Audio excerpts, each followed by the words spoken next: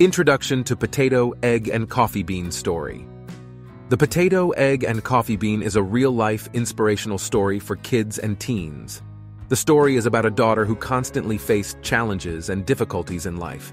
When she shared her problem with her father explained how to face difficulties in life with a real example of boiling potatoes, eggs, and coffee beans.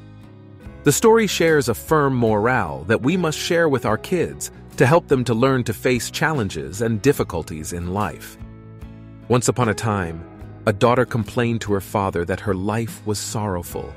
She got tired of struggling and fighting in her life all the time.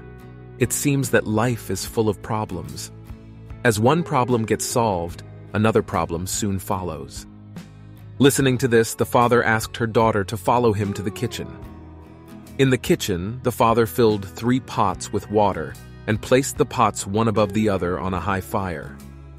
Once the 3 pots started boiling, he placed potatoes, eggs, and ground coffee beans in 3 different pots.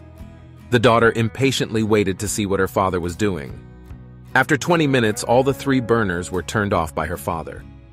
The father further took the potatoes out of the pot and placed them in a bowl. He then pulled out the eggs and placed them in a bowl. He further took the coffee out and placed them in a cup. Turning to her, he asked, "Daughter, what do you see?" He explained that potatoes, eggs, and coffee beans had faced the same difficulties, the boiling water. However, each one's reaction is different. The potato went in strong but became weak and soft in boiling water. The egg was weak with the thin outer shell protecting its inner part, that is liquid part, until it was placed in boiling water. Then the inner part of the egg also became hard. The ground coffee beans were unique. After they are exposed to boiling water, they change their color and create something new. The father further asked his daughter, "Which are you? How do you respond when difficulty knocks on your door? Do you think of yourself as a potato, an egg, or a bean?" Moral of the story.